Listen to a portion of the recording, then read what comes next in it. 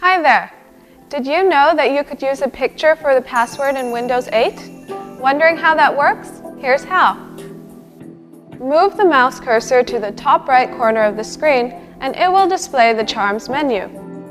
Click on the Settings charm and then click on More PC Settings. Click Users in the left pane and then click on the Create a Picture Password button. Type your current password and then click OK. Click Choose Picture, select the picture, and then click Open.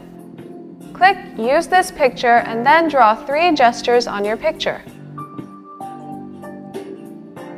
Repeat the gestures to confirm and then click Finish to complete the process. Simple enough, wasn't it? For more such easy-to-follow tips, keep watching. And if you face issues on your PC that you need help with, just call iYogi. Good karma!